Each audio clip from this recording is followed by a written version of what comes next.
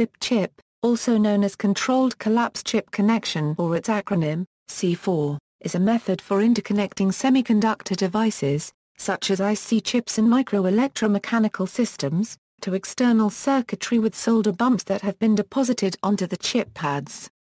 The solder bumps are deposited on the chip pads on the top side of the wafer during the final wafer processing step. In order to mount the chip to external circuitry, it is flipped over so that its top side faces down, and aligned so that its pads align with matching pads on the external circuit, and then the solder is reflowed to complete the interconnect. This is in contrast to wire bonding, in which the chip is mounted upright and wires are used to interconnect the chip pads to external circuitry.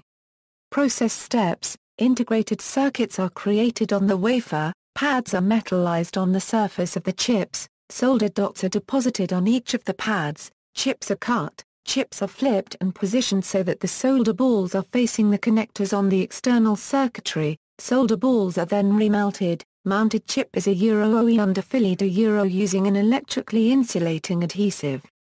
Comparison of mounting technologies.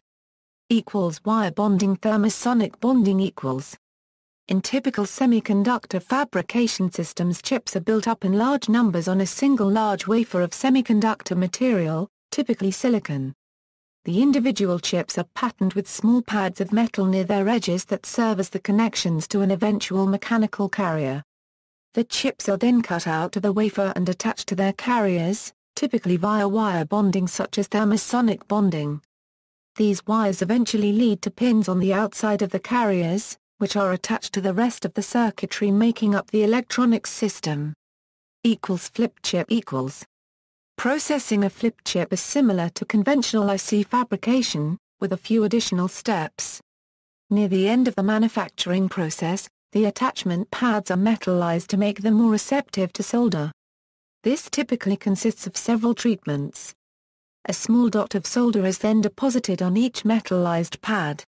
The chips are then cut out of the wafer as normal.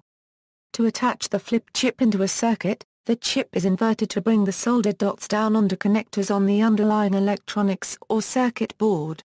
The solder is then remelted to produce an electrical connection, typically using a thermosonic bonding or alternatively reflow solder process. This also leaves a small space between the chip's circuitry and the underlying mounting.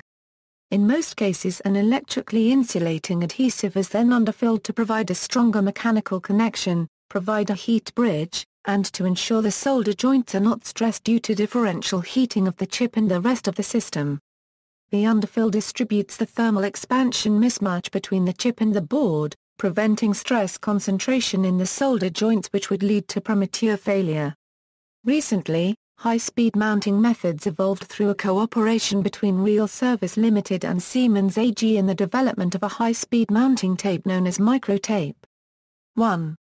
By adding a tape and reel process into the assembly methodology, placement at high speed is possible, achieving a 99.90% pick rate and a placement rate of 21,000 cph, using standard PCB assembly equipment. Advantages the resulting completed flip chip assembly is much smaller than a traditional carrier-based system. The chip sits directly on the circuit board, and is much smaller than the carrier both in area and height. The short wires greatly reduce inductance, allowing higher speed signals, and also conduct heat better. Disadvantages flip chips have several disadvantages. The lack of a carrier means they are not suitable for easy replacement, or manual installation. They also require very flat surfaces to mount to, which is not always easy to arrange, or sometimes difficult to maintain as the boards heat and cool. Also, the short connections are very stiff, so the thermal expansion of the chip must be matched to the supporting board or the connections can crack. The underfill material acts as an intermediate between the difference in CTE of the chip and board. History. The process was originally introduced commercially by IBM in the 1960s for individual transistors and diodes packaged for use in their mainframe systems. DEC followed IBM's lead, but was unable to achieve the quality they demanded, and eventually gave up on the concept. It was pursued once again in the mid-90s for the DEC Alpha product line, but then abandoned due to the fragmentation of the company and subsequent sale to Compaq. In the 1970s it was taken up by Delco Electronics, and has since become very common in automotive applications.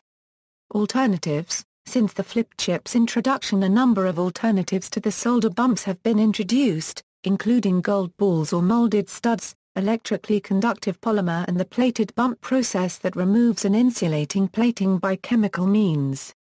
Flip chips have recently gained popularity among manufacturers of cell phones, pagers and other small electronics where the size savings are valuable. See also, Solid Logic Technology, IBM 3081. References